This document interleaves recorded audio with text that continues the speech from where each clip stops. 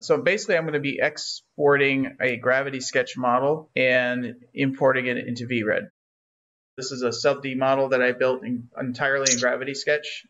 I'm going to be exporting this out to VRED and just showing you how I work the settings in VRED. So first thing we're going to do is just start with the export settings. We're going to click Save and Export. We have 3 file formats, OBJ, FBX, and IGES. And you'll see also that in advanced options, we have several settings here. So going back, I'm going to select FBX. This is the best one for VRED. OBJ can work as well. OBJ will give you a similar result, but it won't organize everything by layers. You'll see there's like 3 different settings for geotype, 3 different settings for normals, and then there's this button called it's called sub-D mesh. This is render and control. So as far as geotype goes, mesh is going to export like just like a mesh surface. It would look like a clay model scan, I guess, if you were to bring it into Alias. And then NURBS will basically convert all the sub-D surfaces into NURBS model patches. And then full data would send out an overlay of both.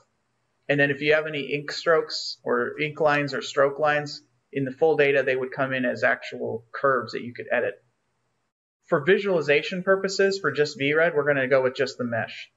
And sided normals is fine. And then this is important. So render will export the fully smoothed model, whereas control will export the low poly version of it. Like, if I were to turn the smoothing off and you're just seeing the basic polygonal model.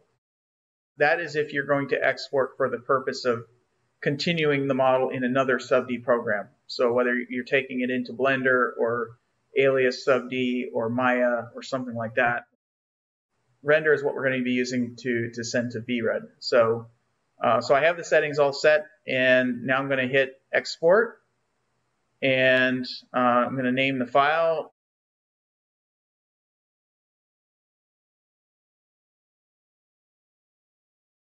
And then I'm going to export that out.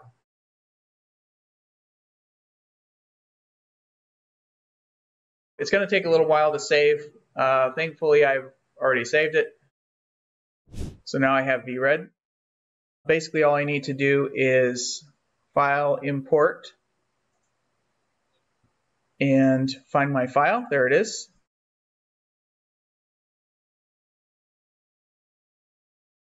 File type, FBX.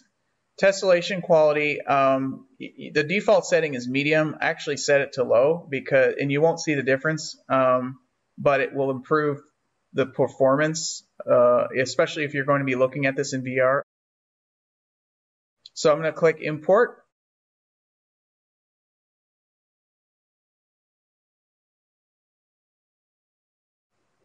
And there it is. So you can see pretty much exactly as it was built in Gravity Sketch, it's now in VRED.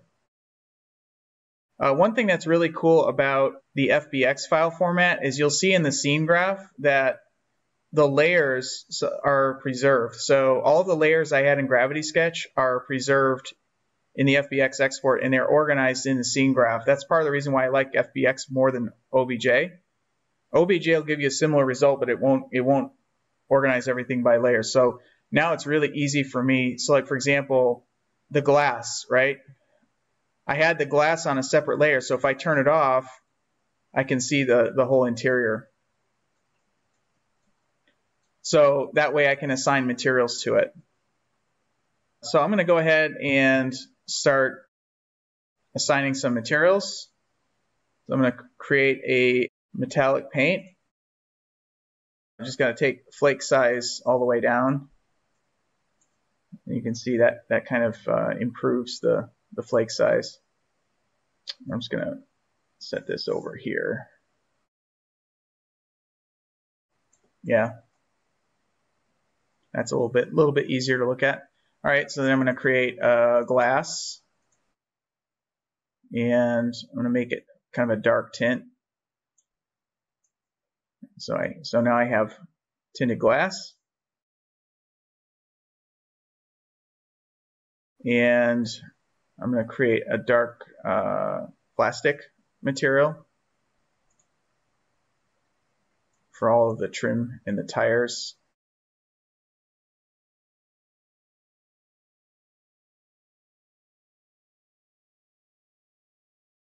For the wheel, I might create a brushed metal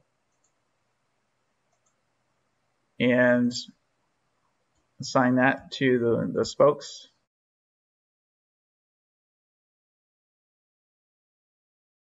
You'll notice these door shut lines. This is a little trick that I play to mimic door cuts. There's no actual cut line in the surface. So to make it look like a cut line, I created these cut lines using the stroke tool in Gravity Sketch, and they're actually tubes sitting on the outside of the surface. So what I'm doing is I'm creating a glass material. I'm taking away all of the reflectivity of it. So I'm going to turn the transparency down quite a bit, and then I'm going to take the reflection color all the way down. So basically it's going to be a non-reflective semi-transparent glass. And if I assign it to the material, you see now it doesn't look like a tube anymore. It looks like just a tape line. I'm going to create a unicolor black for the rail, the roof rail. And then what I'm going to do is create a plastic, a white plastic. And I'm going to go down the settings here, and there's one for incandescence. I can give this material a slight incandescence. So this will now look illuminated. And then for the rear, do the same.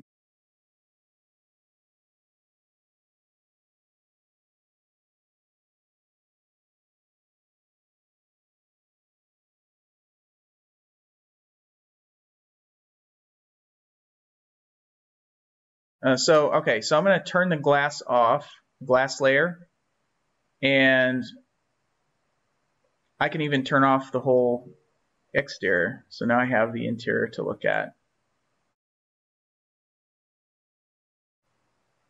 By the way, if you double click on a spot, like for example, if I wanted to rotate around the center of the steering wheel, I can double click on it, and now my camera will rotate around the center of the steering wheel. This lighter shader on the floor beneath the seats, I want to make it into a wood.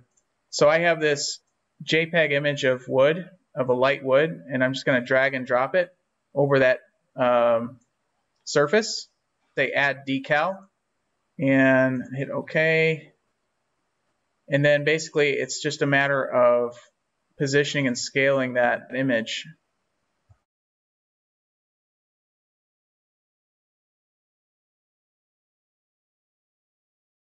I'm going to copy and paste that shader to this one. I've got everything in one group for the interior. I'm going to do something called baking. So I'm going to go to Scene, Bake Light and Shadows. I'm going to say Light and Shadows, and I'm going to hit Calculate Missing. What it's basically doing is it's mapping shadows onto the shaders themselves. Now that we've got everything baked, you can see there's a nice sort of darkening and shadowing underneath the seats, for example, onto the floor. So everything has a nice feel to it. Baking the exterior might take a while. But let's see what that does here. So what this will do is it'll create a nice shadow over the tires, for example. The wheels, the wheel wells will start to create a shadow over the tires. The tires will, where they contact the ground, will get darker. Now we have a nice, very, very realistic vehicle. I mean, I can basically take screenshots just like this, and then in VR it's going to look exactly like this.